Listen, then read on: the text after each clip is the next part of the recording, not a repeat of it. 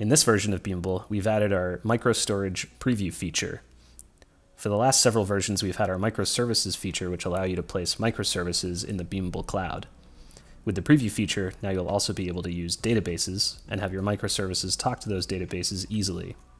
We use the latest version of Mongo and the raw Mongo driver. Let's take a look at how to set that up. Before you can get started, you need to go to the config window and enable the preview feature by going to the microservices page and clicking Enable Storage Preview. For the purposes of this demonstration, let's say that we want to build a game where users can leave messages for each other around the game world.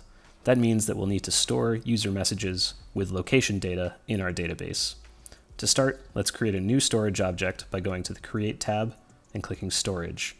We'll call our storage object User Data. Your storage object will appear below your microservices, and it looks pretty similar. Let's turn it on by clicking the Run button. You can view the raw Mongo logs here. Just like microservices, your storage object leaves a C# class and assembly definition. If you go to the Beamable section of assets, go down to storage objects, you'll find a folder for your new storage object. Let's open up the class. This class represents the database, and we can use this assembly to store mapping classes for our database. Let's create a mapping class to store our user-generated messages.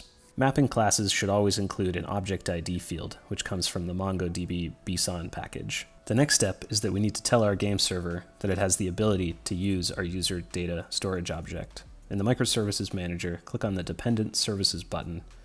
Click the checkbox between your two services. Click Confirm. Once it finishes loading, you'll see a warning that this is a preview feature and that you won't be able to deploy this microservice. This is because the database won't yet be placed in the Beamable cloud. Let's navigate to the game server class so that we can start implementing our server. For our players to be able to save and read messages, we need to implement two methods. One where users can post messages to a location at X and Y, and one where users can get a list of messages at X and Y. Let's implement the save message function first. You can access your database right away, readily from your microservice class. To access your database, simply use the storage property, use the getDatabase method, and pass in the class name of our database, which in our case is userData. This returns you a pre-connected Mongo client connected to our database. From here, we can get a collection of our mapping class, which we called userMessage, and we just need to pass a name for that collection, which we'll call messages. From here, now you have a fully authorized connection to a Mongo collection. I'll fill in the rest of the code here to speed things up.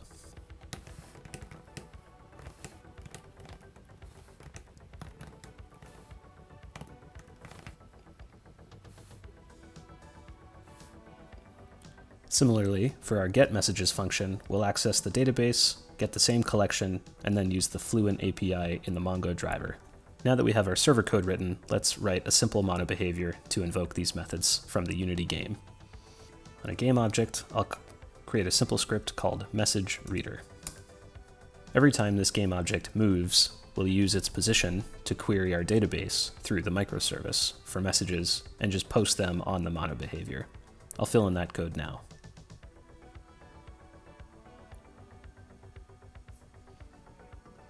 Before we can really see everything working, we'll just need to pre-populate our database with some messages. For now, I'm going to use the Swagger documentation to take care of that. So I'll open up our local Swagger documentation. And I'll use the Save Message API to post a couple of messages to the database. As a side note, the documentation will let you also read your messages.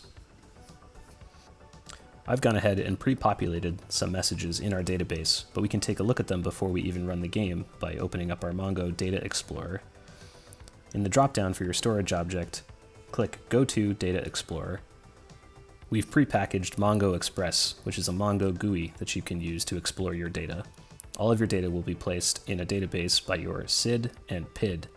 Here's our message collection, and you can see that I've already added 3 entries. 1 at 00 and 2 at 10.